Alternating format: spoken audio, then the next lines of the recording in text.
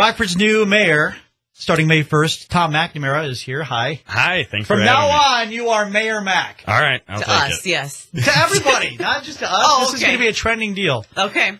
So our job this morning is to ask you 5 questions that no other media in Rockford will dare to ask you. Oh, God. Hopefully. Okay? Hopefully.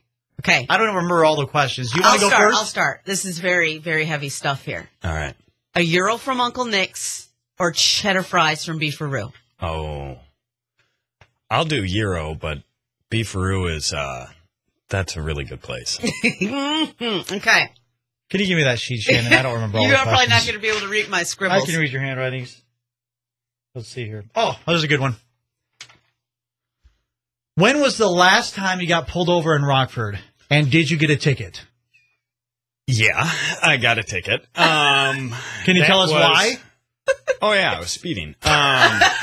I got a ticket probably in 08 or 09. That's the last time I was pulled over.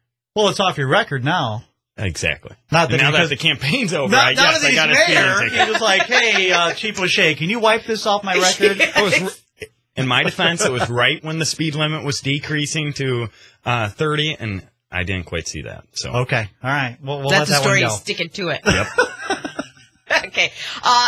Where can we find you on a Saturday night when you're not, going to be doing mayor things? But you can't say home either.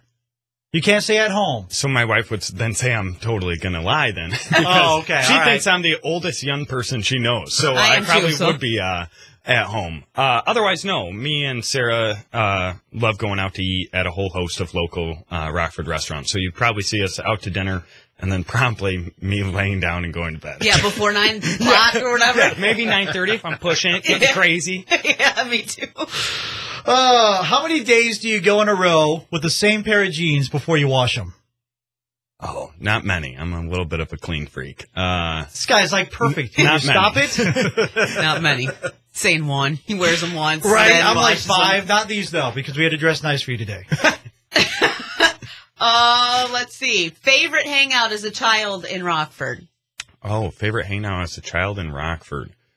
I loved going mini putting. Let's see, probably also Ingersoll Golf Course, to be honest with you. It was, my parents could have gotten in trouble. It was like a built-in babysitter. They dropped me off at 7 a.m. and picked me up at 3:30. I don't know if that was legal at the time, but... Well, was your dad busy doing mayor things? So he was busy, I can say that, but they just would drop me off, open up the car, and I'd do the little bet a dime over at the putting green with all the older Italian guys. It was awesome. there you go.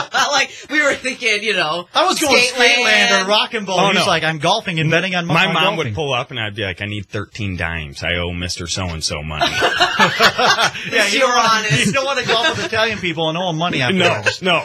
I learned that lesson early on. All right, here's the best question ever. Is this number 5? Or was that 4? I think this is 6. Whatever. Whatever, we're rolling. Where does the bridge to nowhere lead to?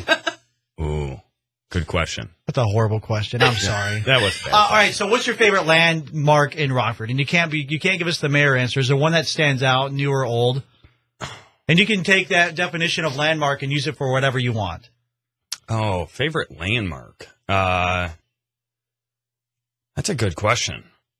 A good photographer comes up to you and says, I'm going to take pictures of you and the family. But it's got to be at a landmark in town. It's got to be somewhere that has a lot of meaning to you. Where is it?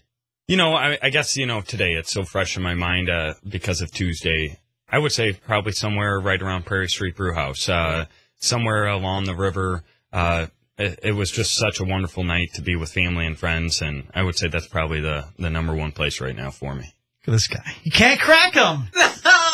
No, we're very excited, and we're happy to see what's going to prevail in the next 4 years, and maybe 4 years from now we'll be doing this again. And I'm hoping you still like me in 4 years. So yeah, that'd be great. You did tell us that earlier this week. You're gonna get the job done. You might not like me. Here's what I've told to other politicians in town. Some of them that I don't agree with on a lot of things, I genuinely like as a person.